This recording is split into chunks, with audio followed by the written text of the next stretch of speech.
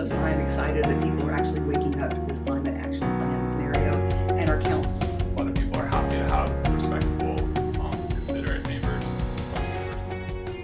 What is the future of transportation in Chapel Hill now that the light rail plan is gone?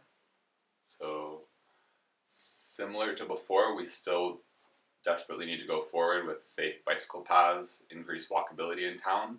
One of the things that distinguishes me from some of the other candidates is I don't necessarily want to increase a bunch of additional parking downtown. I'd rather see us build park and rides and bus rapid transit. Because the light rail project's not moving forward, there are tax dollars from the sales tax revenues that we can now use to implement more hours. And we did a short range transit plan to see where that need was. So more weekend hours, more regular service going on, expanding the routes.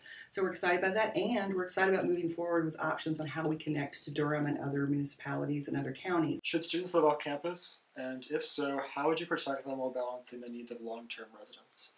To be honest, I'm really disappointed that campus has decided to cut a lot of their on-campus housing and push students into what would normally be affordable housing for a lot of our workers, a lot of our teachers, other people are now going to have to compete for that affordable housing, and we already don't have enough, and there's a huge wait list for that affordable housing.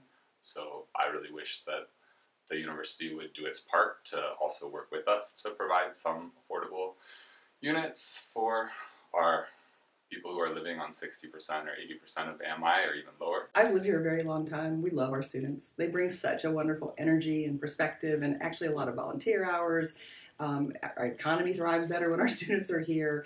So we love that integration of students into the community. But we've been meeting with the university, and I've been pushing for, and we're going to do it this year, we're going to do a student needs housing assessment together. How does that look? Where do students want to be? What kind of housing do they want? And we know that they like to be on the corridor lines, and that works for us as well too, to make sure people are connected back and forth and don't need a car in town, but also have the ability to get other places through the greenways. So we're looking at all that and working together. UNC houses about 50% of the student population, which is pretty incredible for a university its size. But there's also some student needs on the campus as well.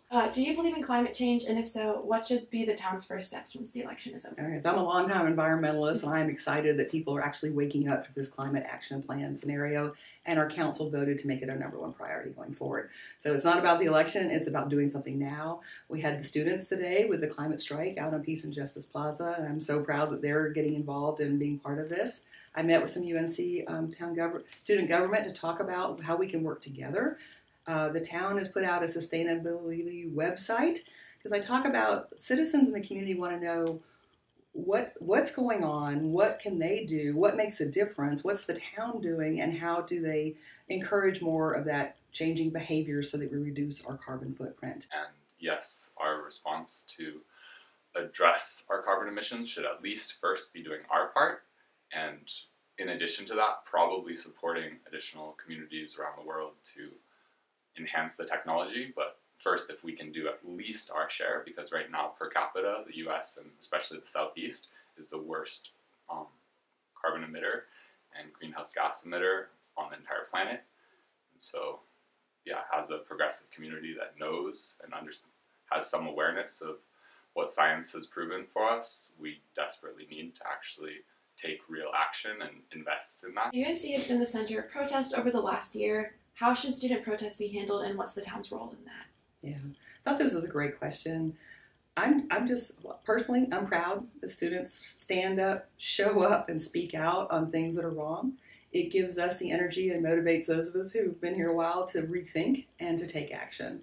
The protest on Peace and Justice Plaza, that's what it's for. It is close to streets, though, so we want to make sure that everyone's safe when they're protesting. So we do a lot of work ahead of time, and being notified that people are getting ready to do something is really, really helpful. Student protests, in my ideal situation, should be embraced and supported. Our police force should be there to, ideally, we wouldn't have the police force unless there's really critical issues coming up. The police force should be there to take people bringing weapons on campus, off of campus, and make sure that they can never do that again, bring those weapons, and definitely prosecute those people to the full extent of the law to make sure that they know that that kind of thing can't happen. I was incredibly disappointed that the one opportunity the police had to actually do something that would support the people and the protesters, they neglected their responsibilities. Should Confederates be allowed to rally either on campus or in the town? I'm also a canvasser right now with the ACLU, and I am aware that in Charlottesville, even for some of the nonviolent Confederate protesters, they still allowed that freedom of speech. So ACLU, I think, defended some people in Charlottesville who were not nonviolent but still exercising that freedom of speech.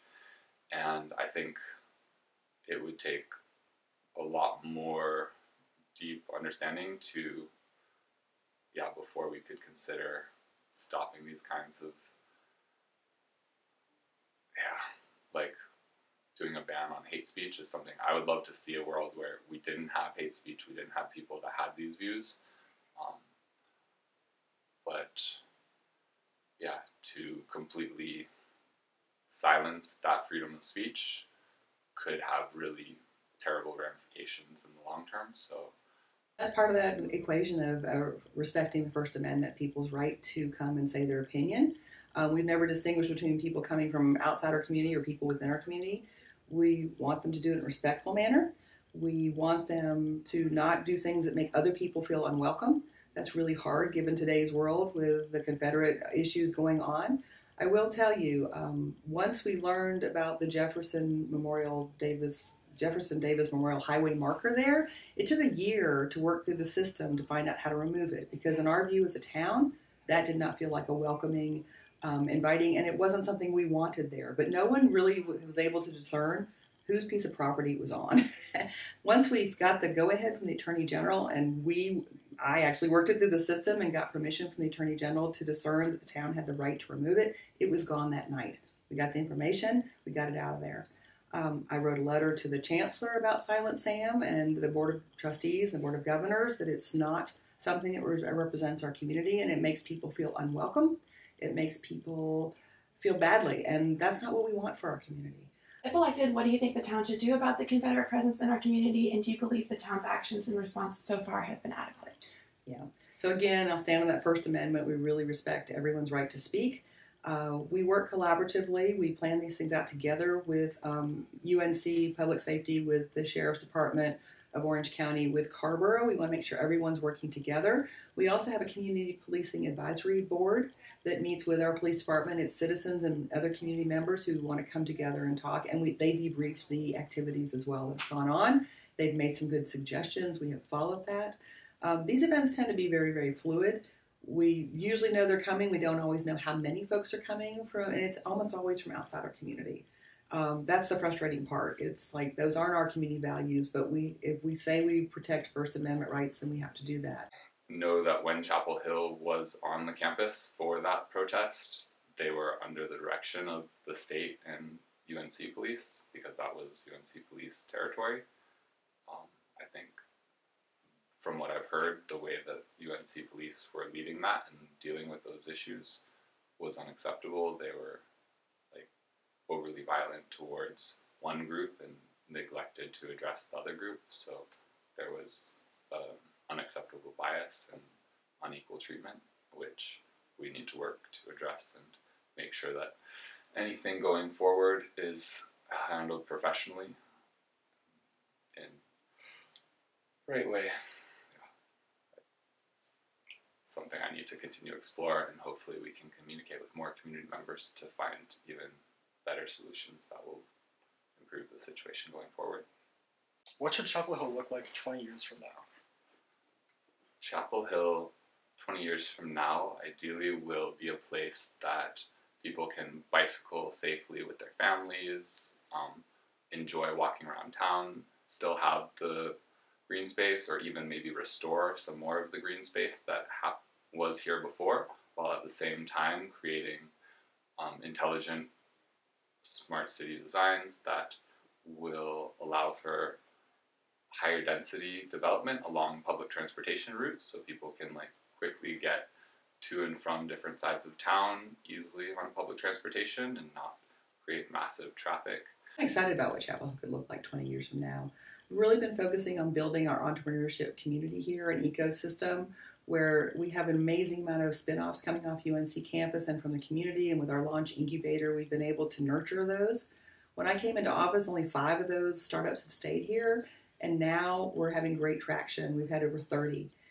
We're providing more office space, more resources, more connectivity in an ecosystem instead of just incubating for the first 6 months. We're now giving a pathway, and we've spread the message we want you to stay here. So we've been actively involved in making that happen. And what that does for this community is, if you're a student or faculty member and you've generated this wonderful company, we want you to stay. We want to help that and provide some jobs and internships for UNC students to be here.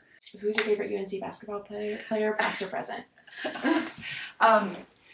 That's interesting because my husband follows it really, really closely, and I really loved the work of the team last year after they lost some key starting players, that they pulled together to work together as a team, and I see that happening this year coming forward as well.